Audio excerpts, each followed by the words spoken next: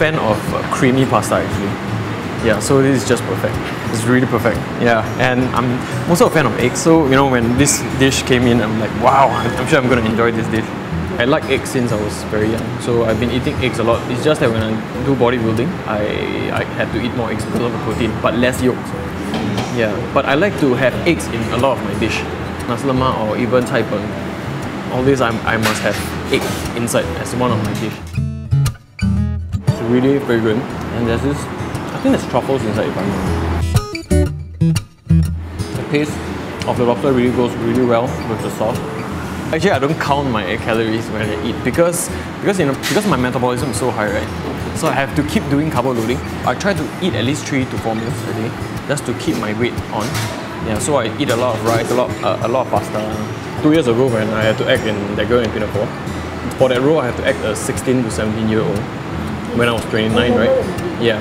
So I purposely had to cut down my weight till I was 60 to 61 kilos. Yeah, so I had to do a lot of non-eating activities. I have to starve myself basically. Now I'm currently 73 kilos for my height. I think it's pretty ideal. That's what I think. Mostly muscle. Yeah, mostly muscles. My fat level, it's still okay, manageable. Having bigger body mass will look better in clothes. Yeah, but not too big, right?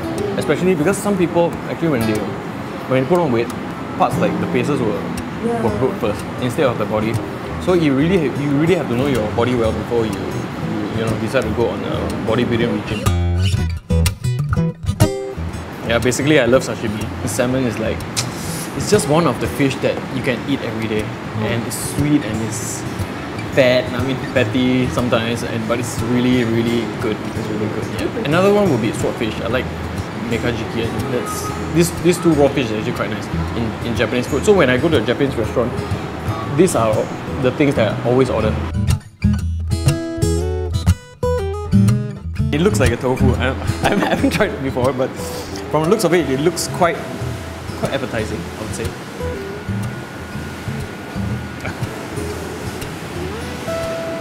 In fact, it tastes a bit like vanilla.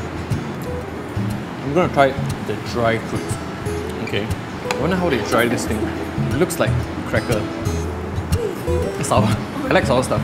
But it's really quite nice. This is the first time I'm trying an orange which is dehydrated. Yeah. I think this dessert is really easy to eat. In fact, for a non-sweet person like me, I mean I'm sweet in person, but yeah, but I don't have a sweet tooth. Yeah, so I think this is just nice. It's good. Good choice.